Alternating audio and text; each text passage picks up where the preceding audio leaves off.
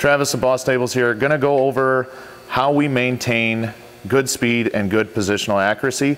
We do that by using size 30 millimeter linear bearings on both the x-axis and the y-axis. The z-axis is size 25. It's very, very sturdy.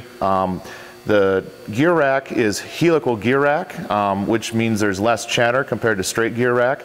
This is all a modular system, so it's very easy to maintain, replace, and source at a later date. We use, on our servo tables, we use 10-to-1 sub 3 arc minute gearboxes. They're very, very accurate. This is a very, very nice setup. On the WHC and the MVP, that is controlled by stepper motors. So if you look right here, this is a servo motor.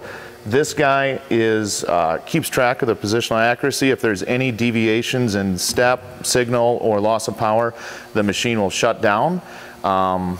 Essentially, everything is driven on linear ways, and it's all helical gear racking, maintaining a very smooth, accurate motion. Also, one thing to add on this gearbox, this is a tapered roller bearing and not just a typical standard RS bearing per se. And this guy has 3 times the radial load, and it is a very, very smooth and accurate gearbox.